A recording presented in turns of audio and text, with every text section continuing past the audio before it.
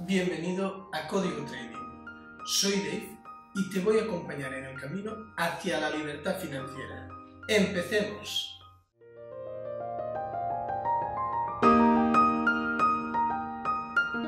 Hoy voy a hacer otra vez el vídeo desde mi trading room donde trabajo todos los días comprando y vendiendo divisas y otros productos financieros.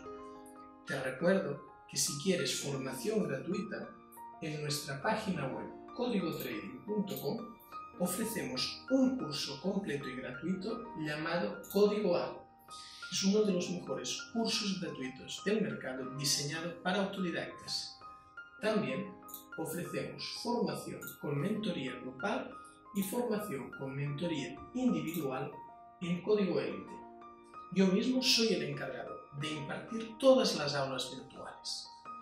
En este vídeo te voy a enseñar cómo adquirir una mentalidad de riqueza. Muchos dicen que quieren ser ricos, sin embargo, no todos llegan a alcanzar la verdadera riqueza económica ni la libertad financiera. A pesar de que muchos dicen que verdaderamente desean abundancia, inconscientemente la están rechazando todo el tiempo. Y esto es principalmente debido a que contamos con una programación mental que nos impide pensar en el dinero como algo bueno. Frases como "el dinero es la raíz de todos los males", "hay gente tan pobre en el mundo que lo único que tiene es dinero", "quien inventó el dinero destruyó la libertad", "lo que tiene precio, poco valor tiene", etcétera, etcétera, etcétera, etcétera.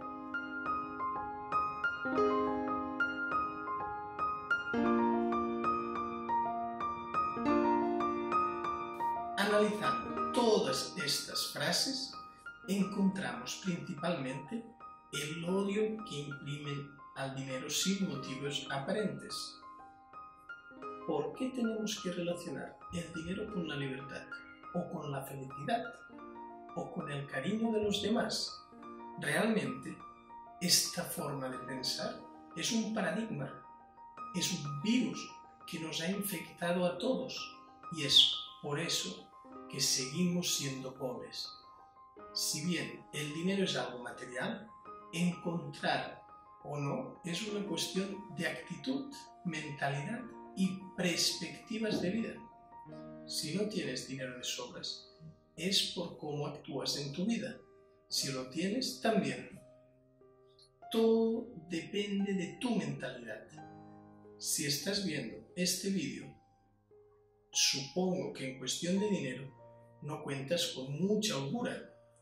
Y está bien que empieces a buscar una manera de cambiar eso. Esto es el primer paso. El dinero, que antes era oro y mucho más antes era un modelo de intercambios o trueques, no es más que la representación en números de nuestra capacidad adquisitiva. El dinero es como un martillo. Con un martillo tú puedes construir cosas, reparar un mueble, por ejemplo, o clavar un cuadro, o incluso colgar un estante. Pero con un martillo también puedes romperle a alguien la cabeza e incluso matar con el martillo. Entonces, el dinero también es una herramienta. No tiene por qué ser buena o mala. No tiene por qué ser aquello que nos aleje de la felicidad y del cariño, ni de la libertad. Ahora bien, la ignorancia con respecto al dinero sí que es la raíz de muchos males, o al menos de gran parte de los males.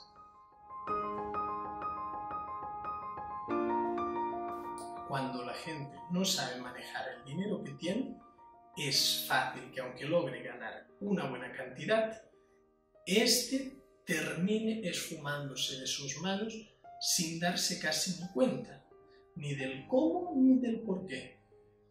Pero no es el dinero lo que se va, es la misma persona la que lo hace irse.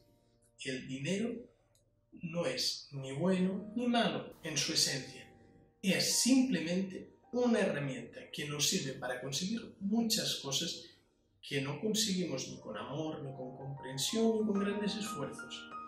Y de hecho, es una manera muy inteligente de acercar a nosotros lo que antes era imposible. ¿Alguna vez te has preguntado a dónde se va el dinero? Es imposible que el dinero se acabe. Cada cierto tiempo se imprime más dinero. Hay más de 46 trillones de dólares en todo el mundo. ¿Es uno de los que cree que el dinero se está acabando? Por supuesto que no. Lo que pasa es que está cambiando de manos. Y no es que esté mal repartido. Si no tienes dinero, lógicamente dices que está mal repartido. Pero cuando lo tienes, no recuerdas ya esa frase. ¿Por qué estará mal repartido? ¿O no estará?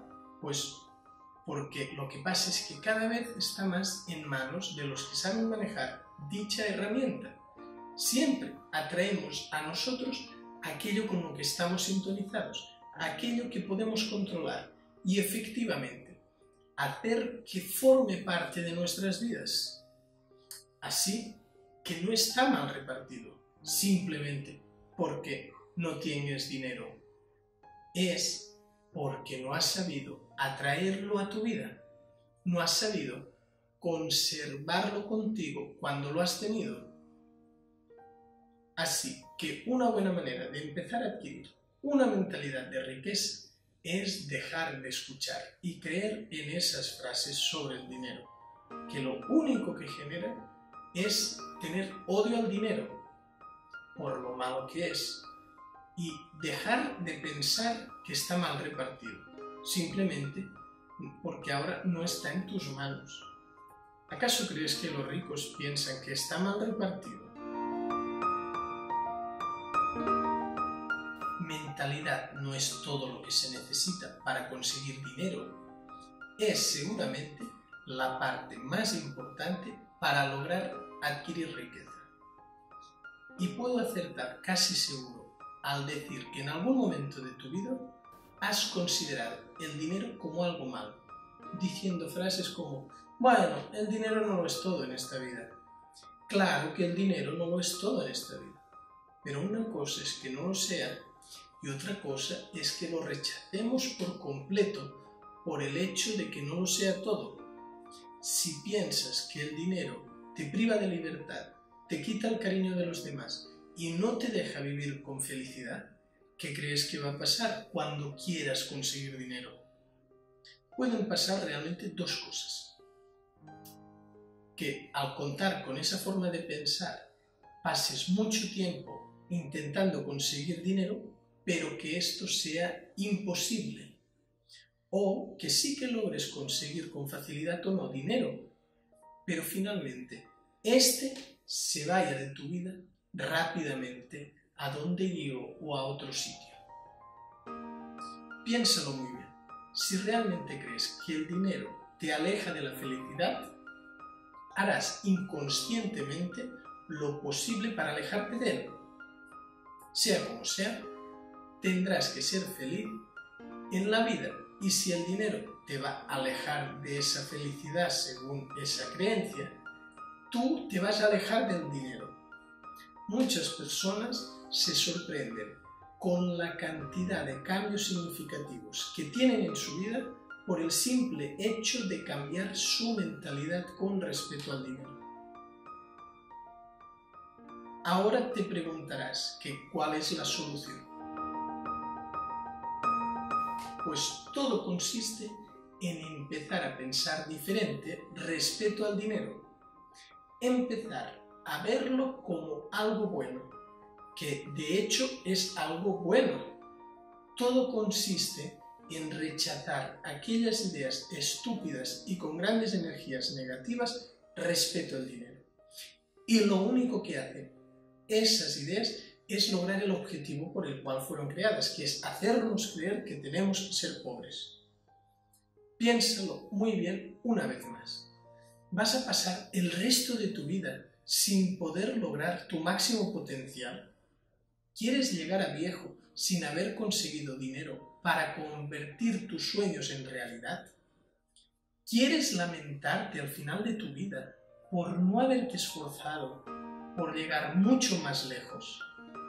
Si bien el conseguir dinero es tan solo el primer paso, el convertirse en una persona hábil para manejarlo, atraerlo, conservarlo y fluirlo, que puede garantizar un gran soporte para todo lo otro que te propongas en esta vida. Tus propósitos son más fáciles de conseguir si tienes dinero. Ayudar a otros es más fácil con dinero. Dormir tranquilo es más fácil si llegas a fin de mes y no te tienes que preocupar por ello y tampoco por pagar deudas.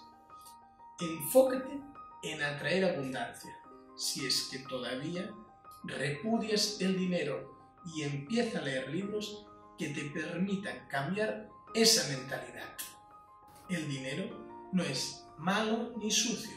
El dinero es simplemente dinero, una herramienta que te permite hacer cosas malas y cosas buenas. Y eso depende de ti. Sobre los libros, te recomiendo que leas, si no lo has hecho, Padre Rico, Padre Pobre. En el final de este vídeo te dejo un link donde puedes ver el vídeo donde hablo precisamente de este libro. Muchas gracias. Si te ha gustado, dale a suscribir y no te olvides de visitar códigotrading.com. Nos vemos en el próximo vídeo.